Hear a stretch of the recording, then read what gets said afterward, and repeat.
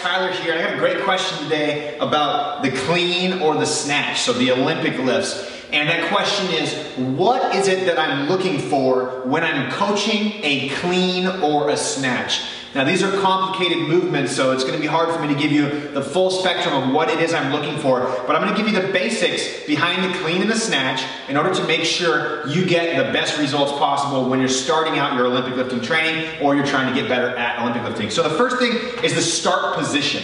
With the start position, I'm always looking for people having a really solid deadlift or lift off the ground position. The reason why is when people deadlift, oftentimes they'll round their back forward, right? And they'll use that to get more weight up. With the Olympic lifts, you have to keep a neutral spine in order to get maximum power out of your hips, your calves, your thighs, and your upper body as well. So it's going to be more of an upright position. So to start out, coming down, gripping the bar, dipping your hips lower. So hips are still above knees, but shoulder blades are pulled back and neck is nice and tall to the top of the head. So that's going to be your start position. If somebody has a start position where their butt's real high or their shoulders are really far forward, that's not going to be very good, and it's definitely not going to be good if the bar is out front. The bar should be, if you look down, the bar should be cutting your toes off or even slightly closer. And as you come down to load that position to get ready to squeeze to the knees, boom, and then start your lift, okay? So that's the first thing I look for is the bottom position.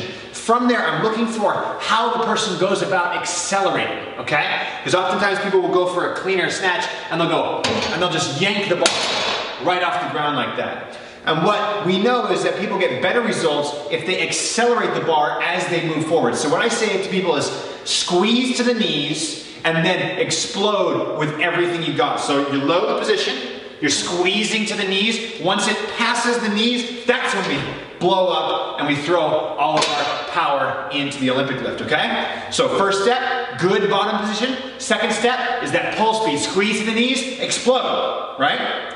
From there, getting the bar to either your shoulders or an overhead position, what I'm looking for is the trajectory of the bar. Does it go in a straight line, up and down, or is the bar coming out in an arcing motion? If you do a clean or a snatch, and the bar comes out in front of you like that, you're not doing it right. You're using too much effort and you're not going to get maximum weights up. What you want is you want the bar to stay close to your body and you want it to come up in one nice, perfect, straight line. That's for both the clean and the snatch as well. So, first step, proper bottom position. Second step, acceleration. Third step, bar trajectory. The final step is dropping under, okay? It takes a long time to master the skill of getting underneath a snatch.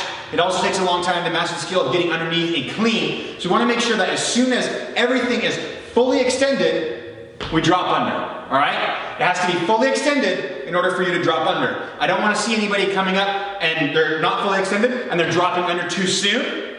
And you don't want to see them do it too late where the bar is already on the way back down and they're trying to come down. It's a fast movement, okay? So, position. Squeeze to the knees, explode, straight bar trajectory, drop under once you extended everything, okay?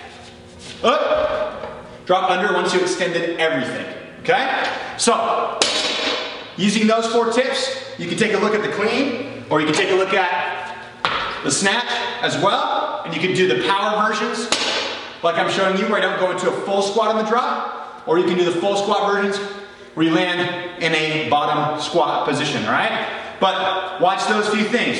Bottom position, acceleration, bar speed, and that timing of full extension, drop under, and you will get much better at the Olympic lifts if you focus on those things. You guys dig this video?